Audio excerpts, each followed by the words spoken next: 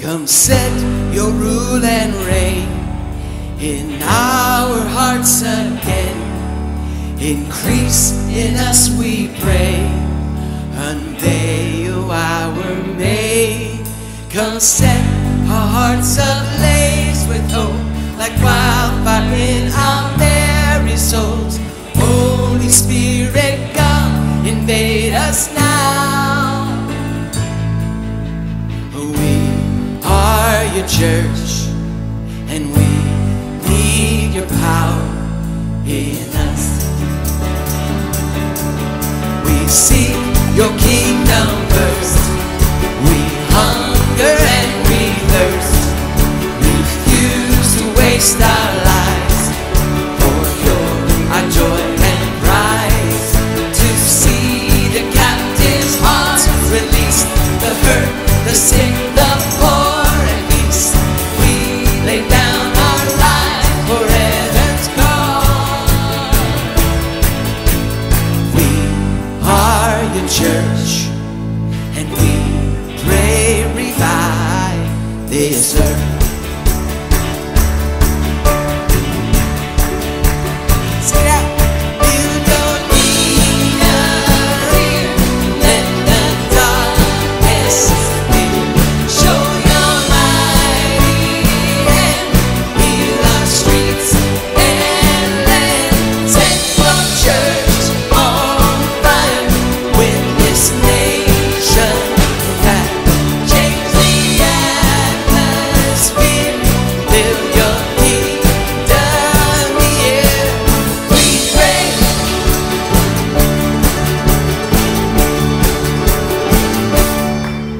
Unleash your kingdom's power, reaching the near and far. No force of hell can stop your beauty changing heart. You made us for much more than this. Awake this kingdom seed in us. Fill us with the strength and love of Christ. We are your church, and we are the hope on earth. Build your kingdom here.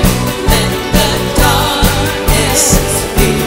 Show your mighty hand. Heal our streets and land. Set your church on fire. Win this nation that change the atmosphere. Build your kingdom here. We pray.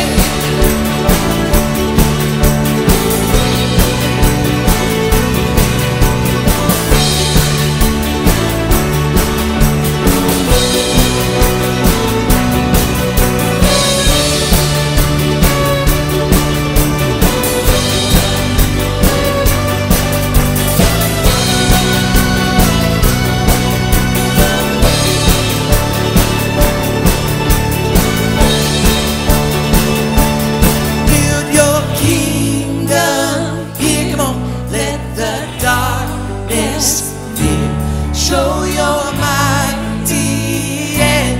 Heal our streets and land. Set your church on fire. Win this nation back.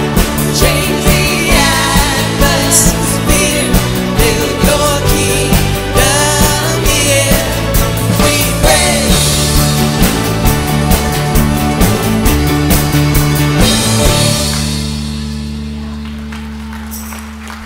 Amen.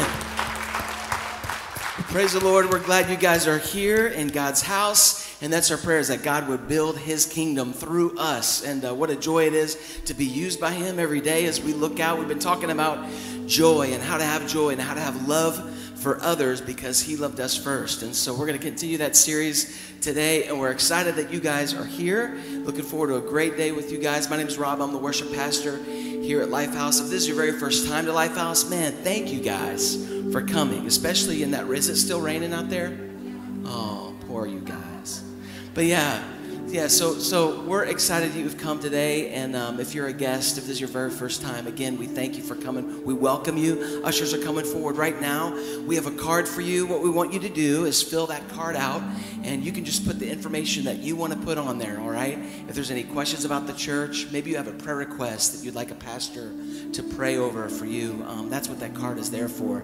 So fill that card out. You can drop it in the offering basket that will probably go by in a couple minutes from now, or you can hang on to it, bring it back to the Connect table after the service. We have a free gift for you guys, so don't leave without your free gift, all right? And we want to make sure that you feel welcome and honored here. We're glad you're here, all right? Church, would you agree? Yeah, so we're glad you're here. If this is your very first time to LifeHouse, would you mind raising your hands up real high till you get one of these cards? That's all we're going to ask you to do today. Raise them up real high. And church, while they're giving out those cards, again, let's welcome these guys for the first time. Awesome. Why don't you find somebody around you that matches your outfit and tell them how good they look. But welcome each other to church. We're glad you're here.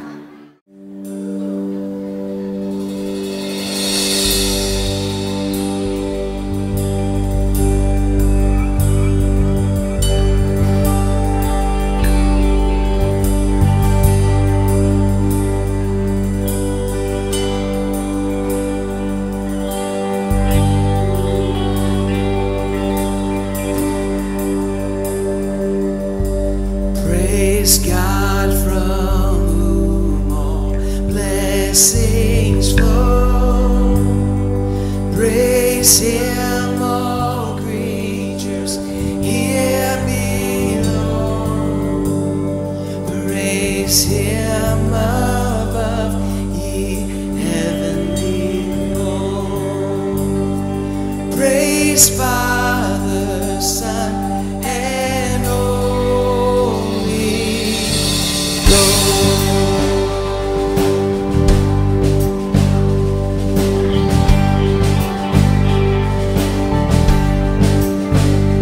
Let earth and heavenly saints proclaim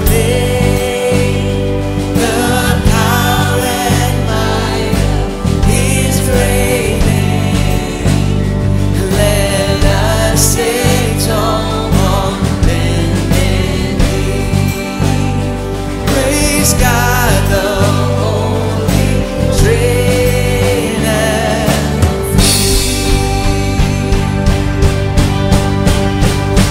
Praise God, praise God, praise God, who saved my soul.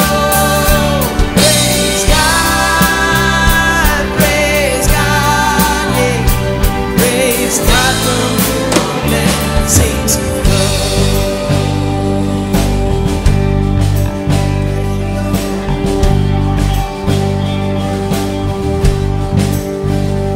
Praise to the King, His throne transcends, His crown and kingdom never ends.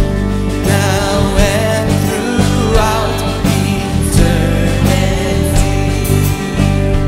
I'll praise the one who died for me.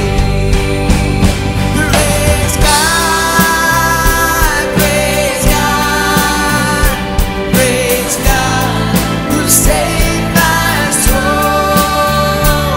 Praise God, praise God, praise God from whom all blessings. Praise God, praise God, praise God, praise God, who saved my soul. Praise God, praise God, praise God from whom all blessings flow.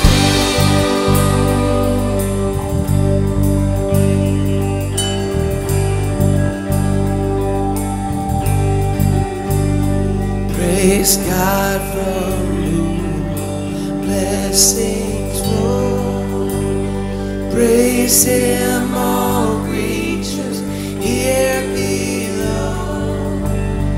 Praise Him above, ye heavenly praise, Father, Son, and Holy Ghost. You are good, Father. We praise you for everything. Just praise him for where you're at right now.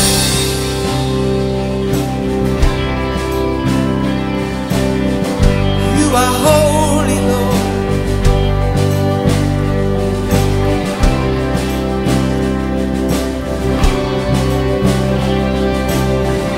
Stand before you, Lord, in all of you. Thank you, Jesus.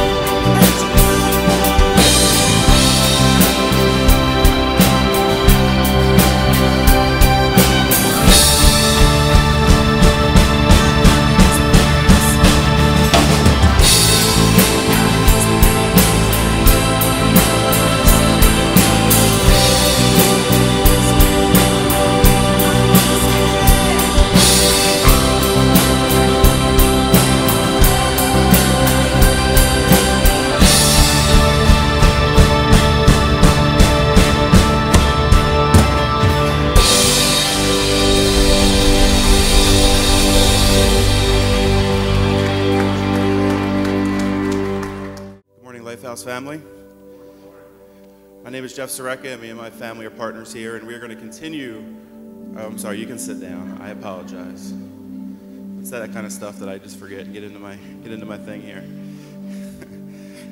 So we're partners here, and we are going to continue our worship this morning as we celebrate the Lord's Supper through communion. Logistically, before we get started, just a reminder, or for those that are new, we're going to have 8 stations. We're going to have 4 up front and 4 in the back, and just stay to the right both ways. You're going to tear a piece of the bread, dip it in the juice, and then head back to your seats to the right. So to my far right, we're going to have a gluten-free option as well.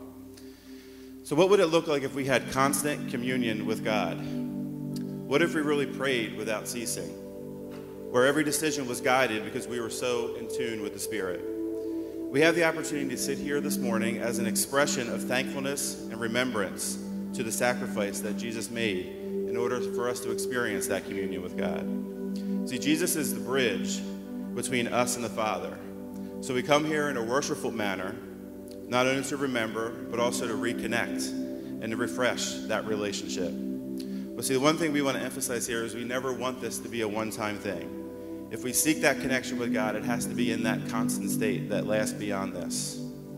And as we started this year, the church-wide Bible reading plan that we've been doing, the one thing that stood out to me in the Old Testament as we read through Genesis was the numerous examples of men who walked with God. References to Enoch and Noah and Abraham walking with God in a constant state. And this involves more than just using God to answer instant prayers or using them like a genie. But our communion with God should never be half-hearted, just for a few moments in the morning. It should be in that constant state that we talk about. But the communion with God is possible through the blood of Jesus Christ. And this puts us back to the point where we are here today to remember the sacrifice.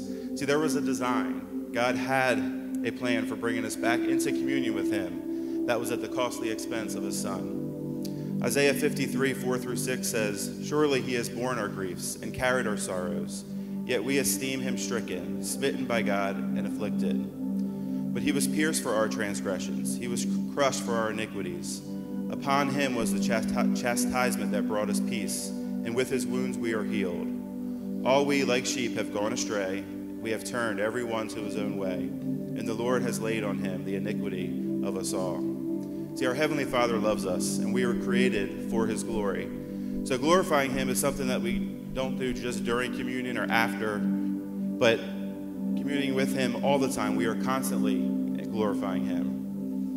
Yes, communion with God is something that we do during this time, but let's not forsake this as we move forward. And And what that does is it opens up what he has for us, his love and mercy and righteousness.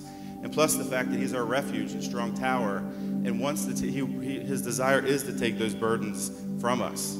He's right there with us, wanting to take those burdens. And I'm reminded of a story with my second son, Carter, who's 12 now. But when the boys were younger, we would go to Glasgow Park. We would go to up on Route 40 in Bear, and they had the big hill there. They have a big hill that the boys would love to climb up, and they would take rocks with them, and they would throw the rocks down the hill, making sure there was nobody on the other side, of course. But I remember him being young, 2 years old, and struggling to make his way up the hill and trying to carry all these big rocks, all these burdens that he couldn't get up the hill, and he would fall, and I would be right there beside him saying, I can pick these rocks up for you, I can take these for you.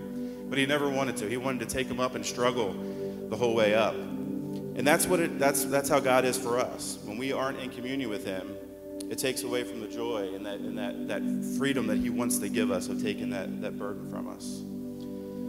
So let's not sit here routinely and go through the motions of communion. I want us to remember the connection between God's love for us, making a way to send his son to die for us so that we can be reconciled back to God. 1 Corinthians 11:23 through 26 says, "For I received from the Lord what I have also delivered to you, that the Lord Jesus on the night when he was betrayed took bread, and when he had given thanks, he broke it and said, 'This is my body, which is for you. Do this in remembrance of me.' In the same way, he also took the cup after supper, saying, 'This cup is the new covenant in my blood. Do this as often as you drink it in remembrance of me. For as often as you eat this bread and drink the cup, you proclaim the Lord's death until he comes.'" So use this time to remember the sacrifice and to reconnect, to refresh, and get our hearts right. And for those that aren't believers and haven't put their trust in Jesus Christ yet, Jesus is clear in his word that this is for believers. This is a time for believers to remember. But our prayer is that we want you to be part of that joy and to celebrate in this communion at some point. So hopefully even maybe today during the sermon, after the sermon, or beyond, there is a time that you can also join in with us. But for now, this is the time of communion to be set aside for believers.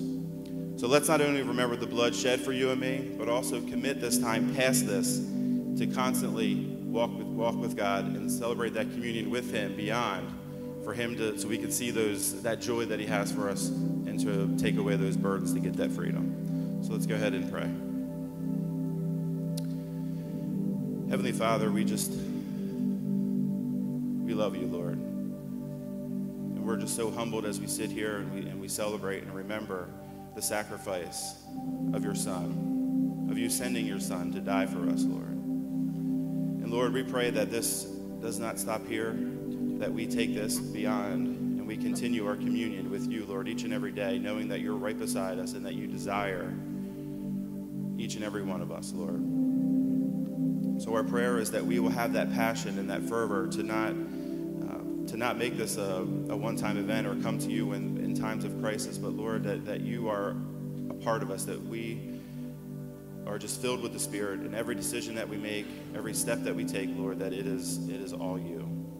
And we thank you once again for this time. We pray that you would just search our hearts, Lord. Help us to come clean of our hearts and to be ready to celebrate and to remember during the Lord's Supper. And we thank you and we love you for all you do and all you continue to do. And it's in your wonderful Son's name we pray. Amen.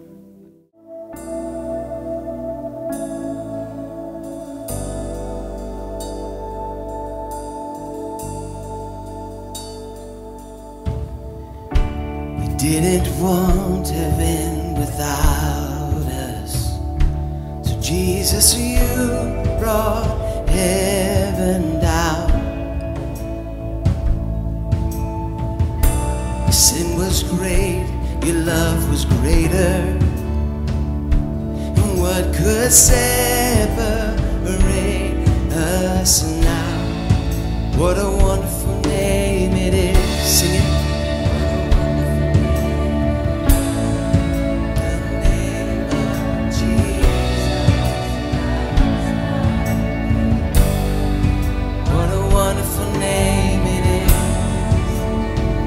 Compares to this. What a wonderful name it is, the name of Jesus. What a wonderful name it is.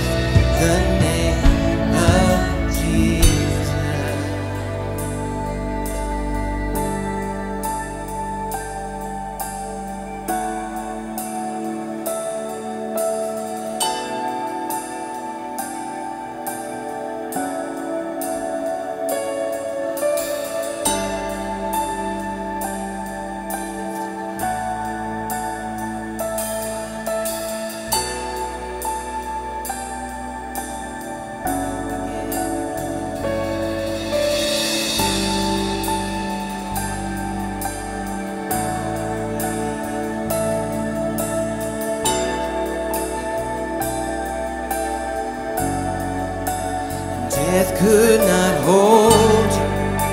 The veil tore before you. Silence the boast of sin and grave. Heavens are rolling, praise of your glory. For you are raised to life again. You have no rival, you have no equal. Now and forever, God, you reign. Yours is the yours is the glory, yours is the name above all names. What a powerful name it is, what a powerful name it is. The name of Jesus Christ, my King. What a powerful name it is, and nothing can stand against. What a powerful name it is, the name of Jesus. What a powerful name it is, the name of Jesus. What a powerful name it is, the name of Jesus.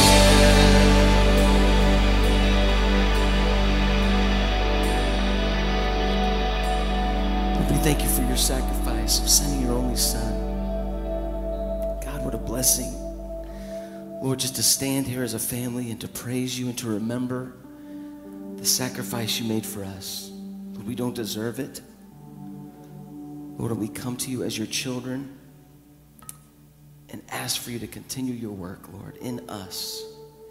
May you be glorified in all that we do, Lord, and we do or say, not just here, but at home, at work, on the road. Lord, help us to be a light in this dark world that we live in. God, we praise you. We thank you for your gift. Lord, I thank you that one day we'll get to see you face to face. God, what an awesome day that's going to be. To see you and to worship you in a way that we have no earthly idea. It's going to be amazing. So God, we thank you that you came to give life for those of us who receive your gift. Lord, bless us, Lord, as we continue each day working, serving you, and finding our lost friends, our lost family members, and bringing them to you. God, help us to always stay on mission. Lord, we praise your holy name.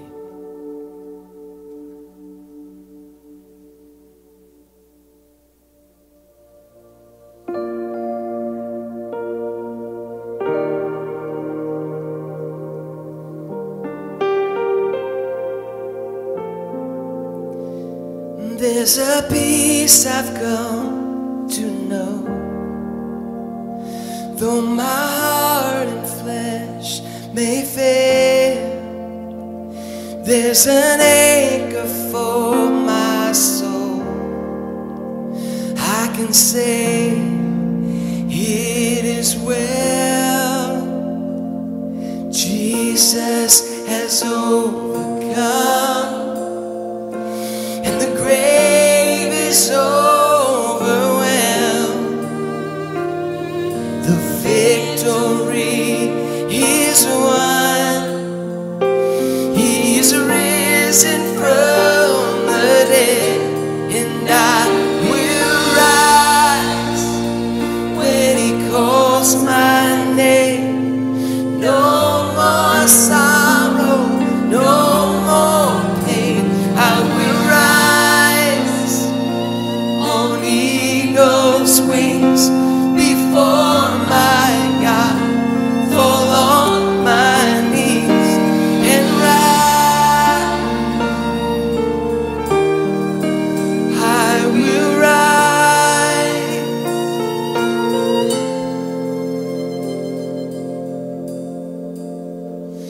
There's a day that's drawing near when this darkness darkness breaks to light, and the shadows disappear, and my faith shall be my eyes. Jesus has overcome, and the grave is overwhelmed. The victory is won, risen from the dead, and I will rise when He calls my name.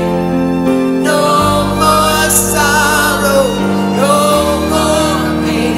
I will rise on eagle's wings before my God, fall on my knees and rise.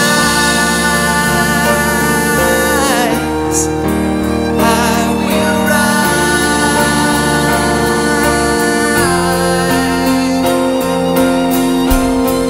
and I hear the voice of many angels say, worthy is the Lamb. And I hear the cry of every longing heart, worthy is the Lamb. And I hear the voice of many angels say, worthy is the Lamb. And I hear the cry of every longing heart, worthy is the Lamb. Oh, worthy is the Lamb.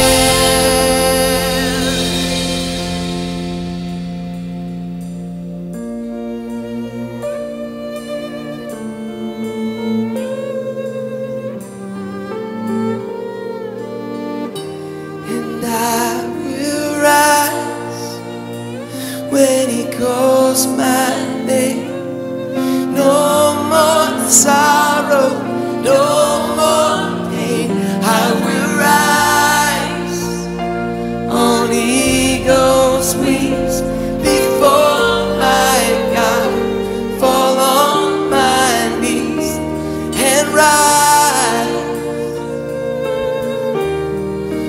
I will rise, I will rise.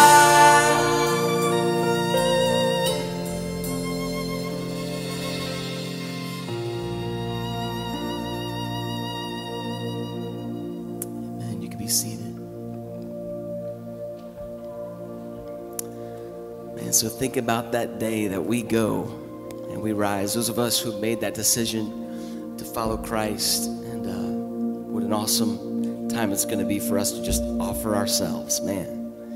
And but until then, here on earth, we're called to worship. We're to worship through living, worship through giving. And right now is the time of our service where we worship through giving. And there's a number of ways we can give here at LifeHouse Church. You can text to give. You can give online. You can go to the LifeHouse app, or you can do it the old-fashioned way and drop it in the basket that's going to go by in a little bit. But our desire here at LifeHouse is that we would not only give ourselves, but we would give everything. And that includes finances. I know some of you may be jaded with that because there are crooks out there. Even Paul talked about it. 2,000 years ago, there were crooks out there. But here at LifeHouse Church, we do our best to be above and beyond. We have an outside financial firm that looks at the books constantly. And we kind of feel that that's better for us to be held accountable. We have a financial team, awesome, godly men and women who look at the books and make sure that we do what we're going to say we're going to do. I don't know if you knew this, but last year alone, we were able to give over $200,000 outside of LifeHouse Church. And that's what it's all about, is to give. I want to just share with you real quick, Matthew 16:19 through 24. It says, do not lay up for yourselves treasures on earth, where moth and rust destroy, where thieves break in and steal, but lay up yourselves treasures in heaven, where neither moth nor rust destroys, and where thieves do not break in and steal. And this is the most important part of this passage. For where your treasure is, there your heart will be also. So the question we need to ask ourselves this morning is, where is our heart? Where are our finances? Do they line up with what we say as being followers of Christ? Are we investing into eternity instead of the 70, 80, maybe 90 plus years if we're blessed? Where are we laying up our treasures? Let's pray. Father, we pray for this offering. Lord, we lift up this opportunity to give and to worship. Lord, would you bless each giver?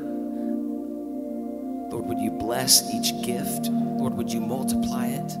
Lord, help us, direct us, continue to guide this church in what you would have us do with the finances that already belong to you. Lord, we thank you for avenues and ways that we can help others, help missionaries, help those who are on the field, Lord, overseas in third world countries. Lord, we pray that these monies right here would be an investment and last for eternity. Lord, again, I pray for hearts this morning. Help our heart to be where our mouth is. Lord, help our gifts, help our treasure, help our bank account to reflect that. And Lord, we thank you and praise you for this opportunity to give. In Jesus' name, amen. There's my microphone. Phew. What a blessing it is to gather. Amen. To assemble, to come together, to worship God who is worthy, who alone is worthy. I invite you to turn your Bibles to 1 John chapter 5, verses 1 through 12. And you'll see as you turn there, when you find that place, again, not to be confused with the Gospel of John in the beginning of the New Testament, but 1 John towards the end, you'll see 1 John chapter 5 brings us towards the end of our verse-by-verse journey through this incredible work. Just to remind you or inform of those of you who are guests or visiting today, we've called this series through this book of 1 John the Joy Series. Because ultimately joy was John's hope for those he was writing this work to. Joy in Jesus.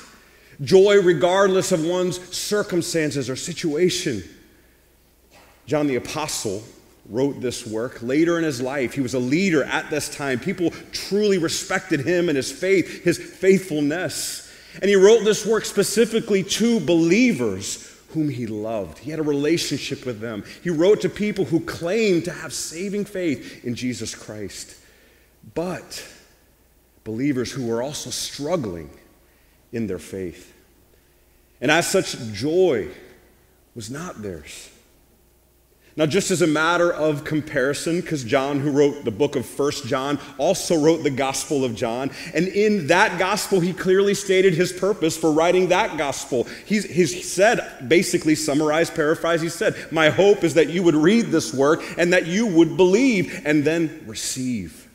That you would believe in Jesus and that you would receive the life that is available in him. John 20:31, he says, all these things are written. Each of these specific testimonies about Jesus Christ, his miracles, about what he said, what he did, all these things, there was a lot more things. He even acknowledged that. He said, were every one of the things, all these things written, I suppose even the world could not contain the books that would be written if everything was written. But he said, all these things in this gospel were written so that you would believe that Jesus is the Christ, the Son of God, and that by believing, you would have life in his name. All these things. So again, just as a comparison, John wrote his gospel in hopes that people would believe and thereby receive life. He wrote the work of 1 John to those who did believe. However, for various reasons, the believers he was writing to in 1 John were struggling with the receive part, the life part. That life promised was lacking for those believers in general. They were not thriving in Jesus, alive in Jesus. Their faith was faltering. They were spiritually weak, and they did not have joy. And so that reality is basically what he addresses in 1 John throughout the work. He wanted to encourage them. He wanted to explain things to them so that they would live as believers as they were meant to live, so that they would receive and experience what God offered and offers to everyone who believes, so that they would have what God gave them, namely, but not limited to, life. It's like God gave them a gift, wrapped it up, put their name on it, put it right under the Christmas tree, right up front so they could see it. But just like it did for us, Christmas for them came and went. But that gift, their gift, remained wrapped up and unopened, not hidden. It was front and center. It was clearly their gift. Their name was on it, but it was still sitting under the tree where they left it, at this point collecting dust, simply waiting to be unwrapped and opened by them. And John, who writes this gospel, he'd been given the same gift so long before and opened that gift long before. And knowing they'd love what God gave them, knowing that they needed what God gave them more than they even realized, he had a heart for them to open it up and simply receive what they as believers had, what God gave them: eternal life. At the end of the day, when you've got that, you've got joy.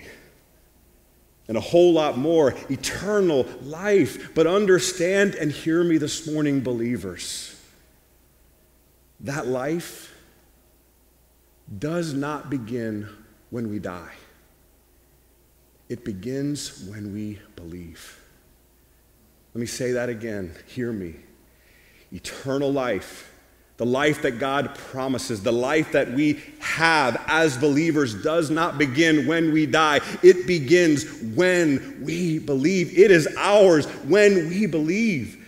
The Greek word used in the New Testament, throughout the New Testament, for eternal, when it's paired up with life, it carries with it the idea of quality in addition to quantity. So it doesn't merely mean an extension, so to speak, but it also points to experience and expression. It's the same idea that Jesus expresses in John 10:10 when he said, I've come, I'm here, God sent me, that you might have life, but not just life, that you might have it more abundantly. That kind of life. So understand, eternal life is something believers are to experience now, here and now. We don't have to wait. Eternal life and its experience and expression starts the moment we believe that Jesus is the Christ, the Son of God. Jesus said in John 3:36, Jesus said, whoever believes in the Son has eternal life.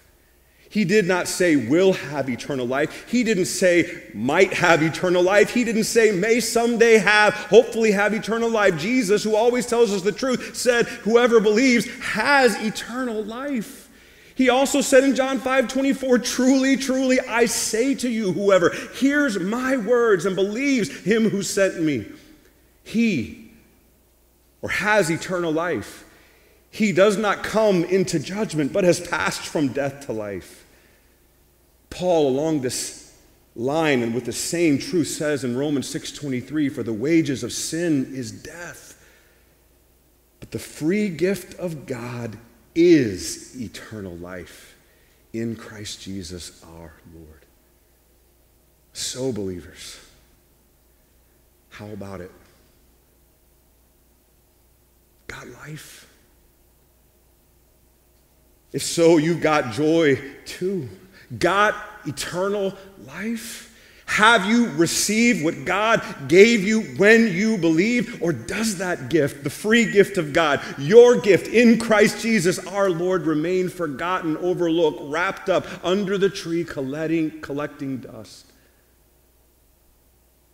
How long will you leave it there? For many of the believers John was writing to in 1 John, this life, eternal life, was their possession, but it was not their experience. And John, as someone who loved them so much, was not okay with that reality, and so he wrote 1 John. And just so you know, as I reflect on and assess many believers today, my brothers and sisters in Christ, whom I love, I would say the same. So many of us possess eternal life, but that is not our experience. And as someone who loves you, I want you to know I'm not okay with that. There are a lot of things that we are to wait upon the Lord for, but this is not one of them. Eternal life is not one of those things. In the specific passage before us today, 1 John 5, 1 through 12, we will see what I have summarized as three things: the evidence, the testimonies, and the verdict. The evidence, the testimonies, and the verdict, all regarding this free gift of God in Christ Jesus our Lord. Let's pray as we prepare to read together. Father God, I look to you. I'm your servant. By grace, through faith in Jesus Christ, the Son of God. Lord, I pray that you would do this morning what only you can do. Father, we love you. In Jesus' name I pray, amen. John writes, starting in verse 1, everyone, and just so you know, everyone means everyone who believes that Jesus is the Christ has been born of God. And everyone who loves the Father loves whoever has been born of him. By this we love the children of God, when we love God and obey his commandments. For this is the love of God, that we obey his commandments, and his commandments are not burdensome. For everyone who has been born of God overcomes the world. And this is the victory that has overcome the world, our faith. Who is it that overcomes the world except the one who believes that Jesus is the Son of God? This is he who came by water and blood, Jesus Christ. Not by the water only, but by the water and the blood. And the Spirit is the one who testifies, because the Spirit is the truth. For there are three that testify: the Spirit and the water and the blood. And these three agree. If we receive the testimony of men, the testimony of God is greater. For this is the testimony of God, that he has borne concerning his Son. Whoever believes in the Son of God has the testimony in himself. Whoever does not believe God has made him a liar, because he has not believed in the testimony that God has borne concerning his Son. And this is the testimony, verse 11. This is the testimony, that God gave us eternal life. And this life is in his Son. Whoever has the Son has life. Whoever does not have the Son of God does not have life. I'm going to repeat verses 11 and 12. This is the testimony, that God gave us eternal life, and this life is in his Son. Whoever has the Son has life. Whoever does not have the Son of God does not have life. May God bless the reading of his holy word. So how about it, believer? Got life? Do you have life? And if not, why not?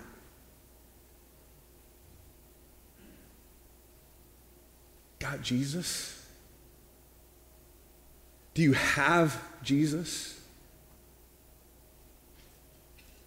If not, it is my earnest prayer that you would not delay and that you would call upon his name today.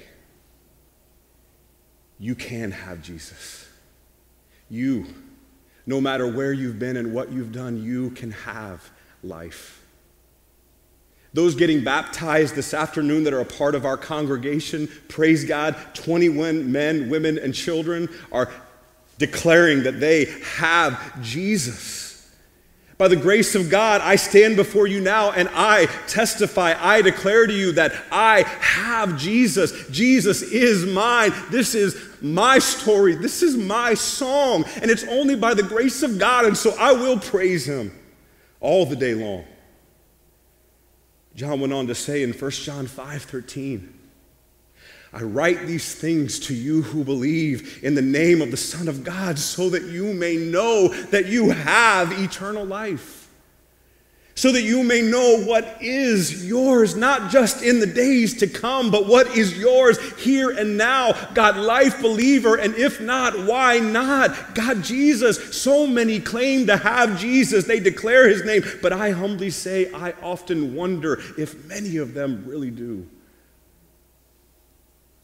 The first thing John expresses in this passage and that we see is the evidence associated with those who have Jesus. John has already spoken specifically earlier in this work about these things more extensively, but here he reiterates and summarizes them. Love, namely, obedience and victory.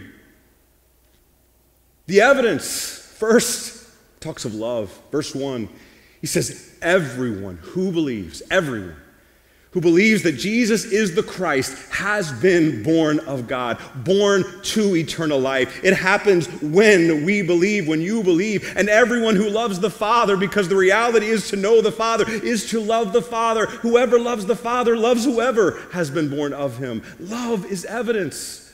Leopards have spots, zebra have stripes, and believers have love. Love for God, love for one another, love for the world, the people that God loves. And we're not talking about pizza love or loving cute, cuddly kittens and warm, woolly mittens. We're talking about love that by its very nature demands expression. It must be expressed in tangible ways. It cannot be hidden. What love, true love that cannot be walked away from, true love that endures even when faced with obstacles and challenges. And even when there's a price to pay or a sacrifice involved. True love is what we're talking about. That is evidence. Obedience is evidence. Verse 2, by this we know that we love the children of God, when we love God and obey his commandments. Remember what Jesus said is the first and greatest commandment? He didn't say the first and greatest suggestion or option. He said commandment, to love the Lord your God. This is it. The first and greatest commandment, according to Jesus, who always tells us the truth, is to love the Lord your God with all your heart, soul, mind, and strength. And the second is like it, to love your neighbor as yourself. He said pretty much, this is me paraphrasing, everything else falls under those two commandments. Commandments. It's all about love. If you love God, you will love others. You will obey his commandments. Jesus told his disciples, when there are a lot of people declaring their love for him, he said, you want to know how you know people are legit, how they really truly have saving faith? You want to know who it is who really loves me? It's him who obeys me. Verse 3, for this is the love of God, that we keep. Not that we merely consider, not that we are merely aware of. A lot of people know about the commandments of God, but this is the love of God, that we keep his commandments. And his commandments are not burdensome. I remember sharing the gospel with someone at Starbucks. Listen, if you ever see me in Starbucks, pray, all right? So many people, a part of our church, have come to saving faith in Starbucks. I mean, I'm telling you, it's a special place for me. Not everybody who I talk to. But a lot of good things happen there. It's a special place. This specific opportunity, I was speaking to a husband and wife, sharing the gospel with them. The wife called upon the name of the Lord. The husband said he wasn't ready. He acknowledged that he felt like the gospel was truth, but he was not willing to respond at first. He eventually did, but at first he was struggling. I asked him what was holding him back, what was in his way. He said, well, I just don't know if I'm ready for all the rules. I don't know if I'll be able to keep all the rules. It was clear to me, though, that he wasn't being rebellious or stubborn. I was discerning that he was being genuine, feeling that he had a heart to follow all the rules, but that it was beyond his ability to do so, that he would not be able to commit to that which he wanted desperately to commit to. Picture Jeff Soreka and his son Carter walking up that hill carrying rocks. I mean, that's what religion does. Places rocks on people, makes people bear burdens and rules that they need not bear. Jesus came to confront that idea during his earthly ministry. I mean, he was flipping over tables in the temple. He was not okay with that. Rules and regulations for the sake of rules and regulations, making people jump through hoops, being gatekeepers, controlling them, condemning them. Jesus said in light of that reality in Matthew 11:28, come to me. Come to me, all you who are weary and heavy laden, burdened down, and I will give you rest. He said, take my yoke upon you. Take off that yoke that everyone else is trying to put on you, that you put on yourself. Let me help you. Take my yoke upon you and learn from me, for I am not like them. I am gentle and lowly in spirit. And if you come to me, you will find rest for your souls, because my yoke is easy and my burden is light. In all honesty, I'll let you know there is a burden. But I will tell you, it is a blessed burden.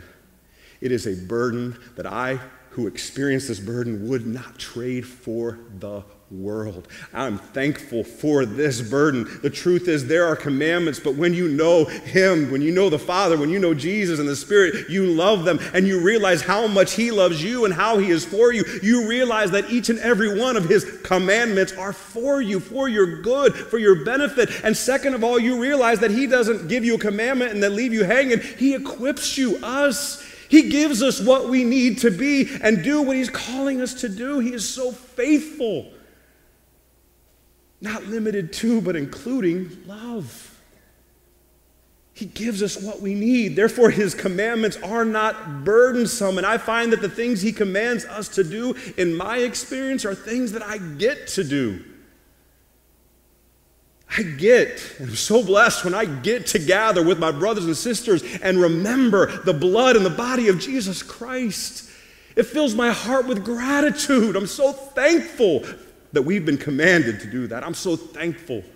And it blesses my socks off when I see people take a step of obedience and profess and declare their faith through baptism. I'm telling you, anyone here who has been baptized, did you get to get baptized, or were you burdened to get baptized? Just raise your hand as you get to do it. Anybody? You get to get baptized. You get to declare your saving faith. It fills you up. And church, when we watch that, when we see that God has worked in someone's life, it fills us up. It's encouraging all around, and it pleases the heart of God. It is my blessing to serve my God. I wish I could do more. It's my blessing to worship Him. It's my blessing to gather and assemble with my brothers and sisters, to sing to Him, to love others, to pour myself out. You know what I've experienced and what I see? When people pour themselves out for the Lord, He fills them up. Rivers of living water flow from them. Living water, life. Love is evidence. Obedience is evidence. And victory. Victory is evidence. Verse 4, for everyone who has been born of God, and everyone means everyone, overcomes the world. Those who have Jesus and have eternal life, they are not meant to live frustrated lives or fearful lives or discouraged lives or empty lives or angry lives, but rather victorious lives. Believers are not to settle. They are not to give up. They are not to give in. They overcome the world. For everyone who has been born of God overcomes the world, and this is the victory that overcomes the world, our faith.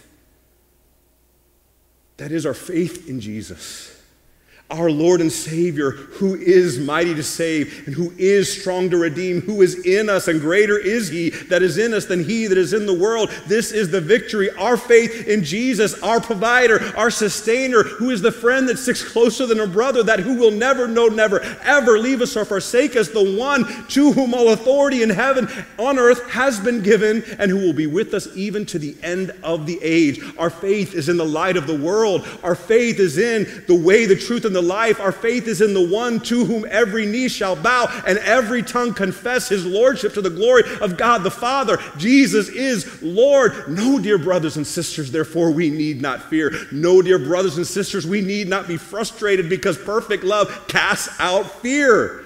We need not be discouraged regardless of our circumstance or situation, for everyone who has been born of God overcomes the world, and this is the victory that has overcome the world, our faith. Verse 5, for who is it that overcomes the world except the one who believes that Jesus is the Son of God? Love is evidence, obedience is evidence, and victory is evidence. And think not that what is meant here means an experience of ease or of comfort or prosperity.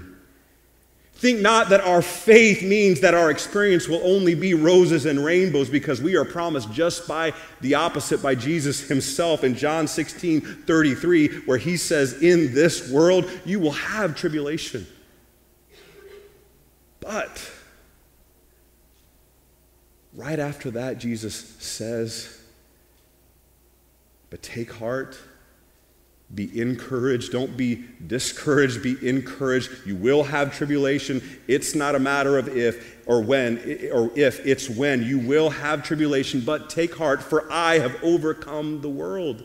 Be encouraged, because I, the one in whom you place your faith and trust in, I have overcome the world. In Jesus, brothers and sisters, in him we overcome. We have victory. He said, if the Son sets you free, you will be free indeed, in John 8:32. And Paul declared in Romans chapter 8, this passage has wrecked me this week. He said, if God be for us, who can be against us? He, God, who did not spare his own Son, but gave him up for us all, how will he not also with Jesus give us graciously all things? Who can bring a charge against God's elect? It's God who justifies. Who is to condemn? Christ Jesus is the one who has died and who was raised, who is at the right hand of God, and who indeed is interceding for us believers. Who then, in light of that reality, shall separate us from the love of Christ? Shall tribulation or distress? Shall persecution or famine or nakedness or danger or sword? No. For I, Paul, declare that all these things, and in all these things, we who believe are more than conquerors through him who loved us. And he went on to say in verse 38, for I am sure, I have no doubt in my mind, I am absolutely persuaded, I am confident and sure that neither death, nor life, nor angels, nor rulers, nor things present, nor things to come, nor powers, nor height, nor depth, nor anything else in all creation will be able to separate us from the love of God in Christ Jesus our Lord. Hallelujah. Victory. Love, obedience, and victory are evidences of saving faith. Next in this passage, we see the testimonies that affirm that faith, our faith, and specifically the object of our faith, Jesus Christ, the testimonies of water and of blood and of the Spirit. Verse 6, this is he who came by water and blood, Jesus Christ, not by the water only, but by the water and the blood. And the Spirit is the one who testifies, because the Spirit is the truth. For there are three that testifies, the Spirit, the water, and the blood, and these three agree. There's so much in these verses that we don't have time today to address, and I acknowledge to you the reality is there's much debate as to what specifically is referred to as the water and the blood that John refers to here. I'll tell you in a moment what I believe they are, but the thing that is clear, what I see as I hear John speaking, writing this to the people that he loved, is that what he was referring to did not need clarification or explanation to them. Those he was writing to, his initial audience, those frustrated believers, as such, John boldly presented and reminded them of the water and the blood, and furthermore the Spirit, all as testifying, all as affirming the identity of Jesus Christ as the Son of God, the one God sent to save. All three agree, he's saying. All three testify. These are very valid testimonies. All three affirm. As I was meditating on all this week, I was reminded of my experience growing up. There was, as many of you know, in my family, 3 boys. I have a twin brother and then another brother who's only 18 months younger, so as you might imagine, close in age, we were quite a handful to say the least. My parents are here, amen? Well, as it relates, I believe, to John's strategy here in 1 John 5, some of you may or may not know that my dad was a special agent. How cool is that? A special investigator. That was his career, a detective, and he was a really good one at that. Which meant that when he was around, we didn't get away with anything. Jesus said, in the world you will have tribulation.